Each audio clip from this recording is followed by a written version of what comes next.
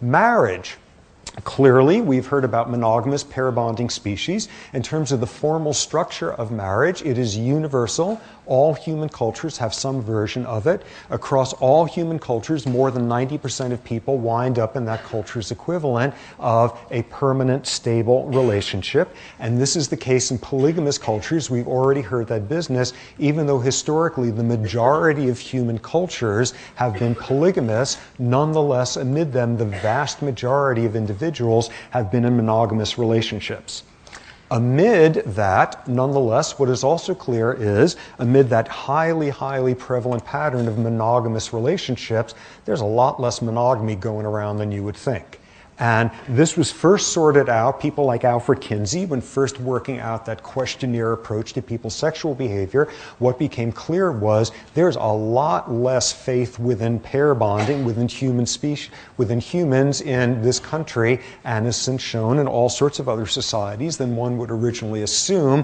There is social monogamy, but not necessarily anywhere near as high of rates of sexual monogamy.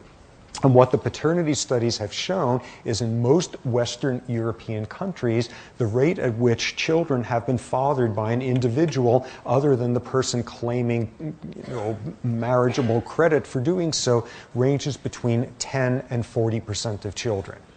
How's that for a number?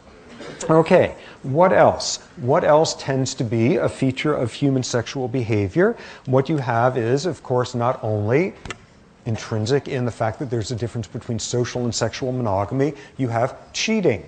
That is a human specialty in every culture. What else is absolutely wildly human? This notion of romance. And romance is, by most sort of estimates, a relatively new invention in most cultures, maybe a couple of centuries old. And what is an even newer invention is the notion that romance, passion, etc. should persist, should last throughout the entire duration of a lifetime's marriage. That is an utterly novel concept that is perhaps 30, 40, 50 years old in most westernized countries. That's a new one as well.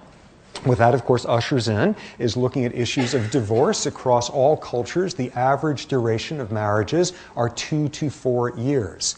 And people have made the argument that that is the typical duration of children being dependent on a high degree of parenting, of both parents being around. That is the average interbirth interval, 2 to 4 years in most traditional human cultures. What's the term being described then if that is the natural point at which most marriages dissolve and turn into other monogamous relationships? The term that is given is that humans tend toward being serial monogamists, moving from one monogamous relationship to another with, on the average, a lag time roughly corresponding to the interbirth interval.